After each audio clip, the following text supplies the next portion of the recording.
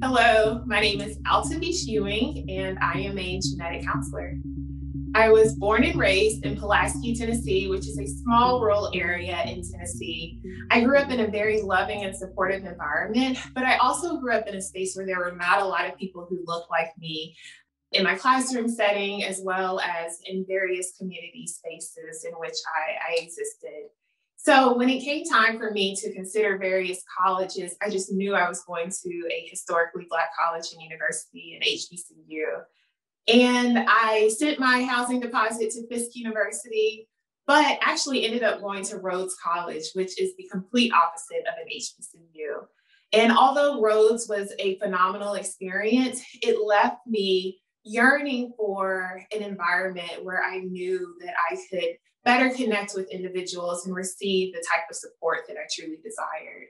So I graduated from Rhodes, went on to teach middle school science for 2 years, and then it came time for me to decide where I would go for graduate school. So again, having that desire to go to an HBCU, there was no question in my mind that Howard University was the best fit for me, especially once I learned it had a genetic counseling program. And as I did my research, I learned more about Howard's legacy in terms of uplifting the community, really ensuring that underserved populations were better served in medicine and that underrepresented populations had a seat at the table and were represented in the science.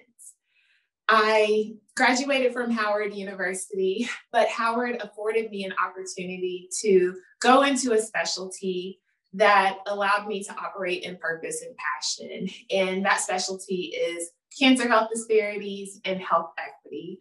And I really say at the end of the day that my specialty chose me. And that's because it, again, afforded an opportunity for me to operate in purpose, to truly be impassioned about the work that I was doing, the populations that I had the opportunity to serve day in and day out, and truly feel as if I was living a life, a fulfilled mission where I was able to offer something to the world that the world truly needed. My day-to-day job as a senior science lead and health equity scientist at Genentech allows me to help influence the health equity strategy at the company. We are working diligently to ensure that we're embedding health equity in every process, in every research idea, and even in every clinical trial that is implemented. We are empowering individuals to realize that we all have a role to play when it comes to advancing health equity. What I really like about my specialty of health equity is that, again, it gives everyone the opportunity to play a significant role in helping us to deliver on the mission of health equity.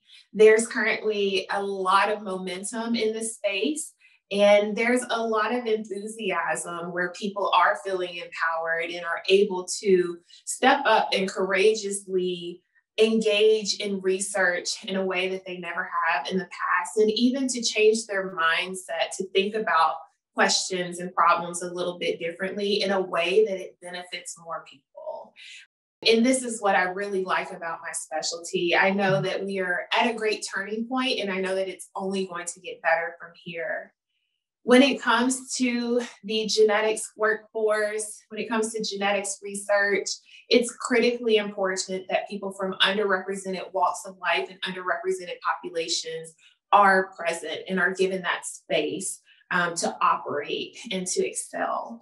We know that there are certain groups that are underrepresented in research, and as a result, sometimes the medical advancements and the scientific breakthroughs are not as relevant for those populations. And the only way that we are going to change that is to make sure that we include as many people as possible early upstream in that research process.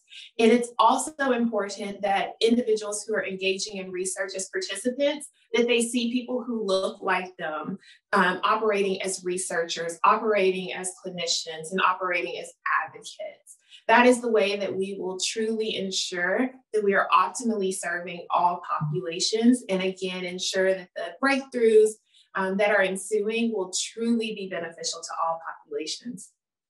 So for those of you who are seriously considering the profession of genetic counseling, I commend you for making a great decision and in considering a phenomenal profession. I want to affirm you that when you get here, you will make a difference. And when you get here, you will be supported. I truly believe in sharing my experience with those who are coming behind me because I want your journey to be so much easier and so much smoother than mine. And there are so many others like that in this space too, from the Minority Genetics Professional Network, the Golden Initiative, and the National Society of Genetic Counselors. We are creating a more just, equitable, diverse, and inclusive environment where all people will be able to make a tremendous impact and all people will thrive. So I look forward to greeting you as my colleague one day. And if you have any questions, you're always more than welcome to reach out to me. Thank you.